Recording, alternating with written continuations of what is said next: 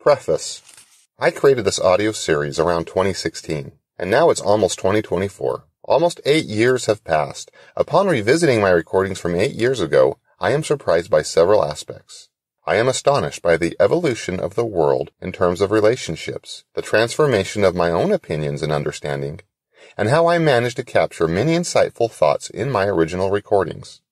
I believe the landscape of relationships has taken a nosedive in the last 8 years.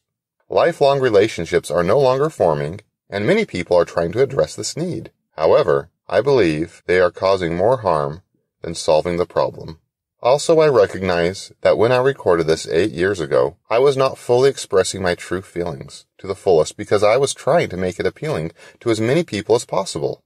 This audio series is a collection of ideas put forth by me, and they are my best understanding of the issues discussed. I do not claim to be 100% correct in everything I say. When I put forth any message of my own, I like to make sure that I am 100% correct. I have, however, come to realize that this is not possible in life. We grow in our understanding, and must accept that we are not perfect in our understanding at any point in our life. When we hold off sharing our understanding with others, even if it is imperfect, we rob the world of at least another point of view that could help them in making choices in their lives.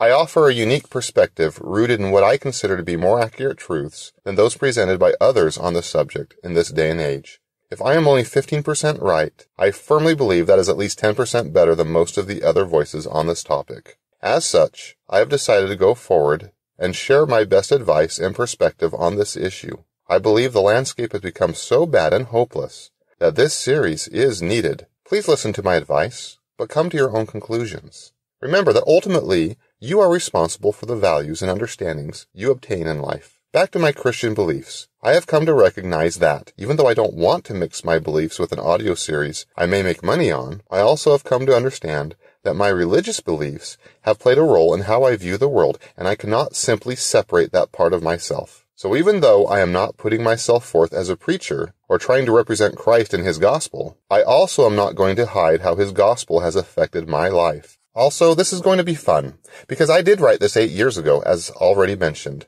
I have decided I'm going to go ahead and upload each section as it was made 8 years ago, with only minor changes, and then I'm going to post another video with my own reaction to what I said and how I really feel about it, and how my opinions have changed over time. I believe this will be a fun journey, and I hope you join me on it. I also hope that the advice that I give is something you find useful in finding a relationship and making one last. I will probably also record bonus sections that are brand new during or after this series is posted. Thank you and God bless.